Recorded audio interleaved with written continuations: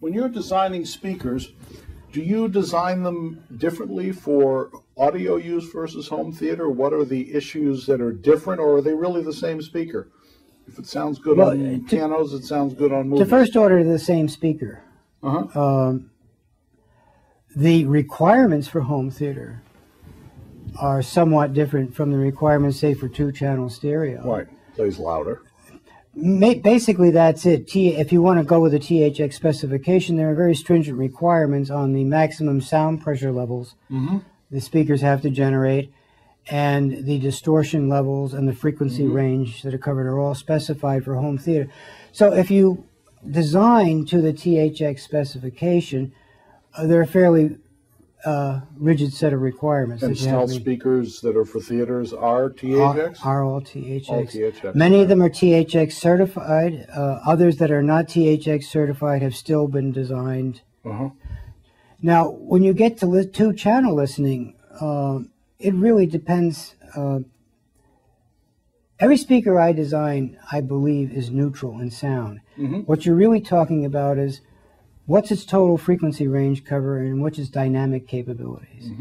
Now, if you're into chamber music and small ensemble and the like, and you use our K7 or J7 model, you have a very nice small two-way speaker which has beautiful frequency balance, excellent detail.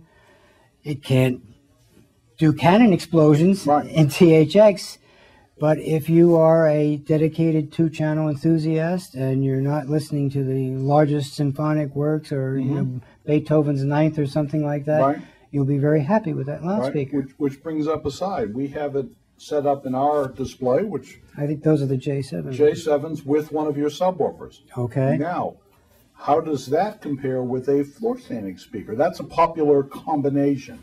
You know, subwoofer, satellite, small speakers. That concept versus, this is only performance, versus floor-standing loudspeakers. Which do you prefer? And well, ultimately, I prefer floor-standing loudspeaker. But in the case of something like the J7, if you want to get that bottom octave, you're going to have to add a subwoofer. It just doesn't come. No, I understand. It doesn't come from the J7.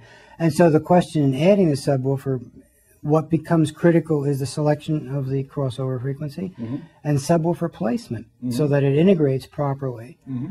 Now, I generally like to keep the subwoofer near either the left or the right speaker, not too far away from it, because if you get more than about 5 milliseconds of delay, which is about 5 feet in different distance, you can hear it.